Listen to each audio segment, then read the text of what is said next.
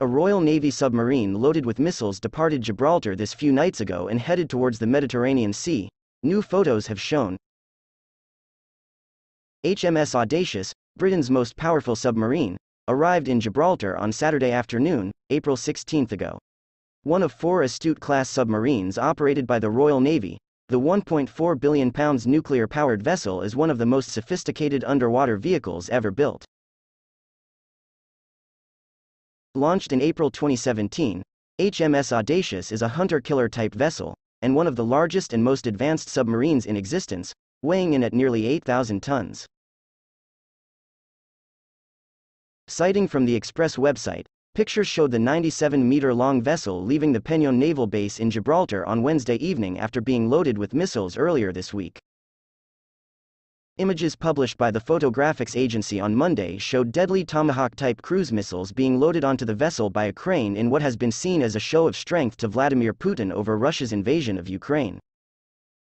The submarine is said to be able to carry 38 weapons in 6 21-inch torpedoes with state-of-the-art fiber optic control technology.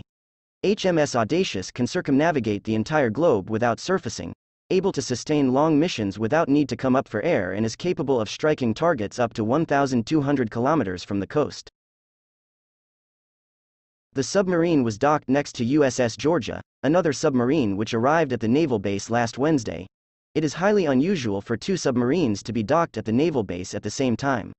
The last time 2 such vessels were docked at the port was in 2019, when USS Olympia and HMS Talent were docked at the port. Their presence highlights Gibraltar's increased role as a naval logistics base for the UK's military and its allies. The sightings of the submarines have also been viewed as a message from the UK and its NATO allies to Putin amid fears that the war in Ukraine could spiral into a wider conflict. HMS Audacious arrived in Gibraltar just hours after President Putin banned multiple UK politicians from entering Russia, including Prime Minister Boris Johnson and several other cabinet members.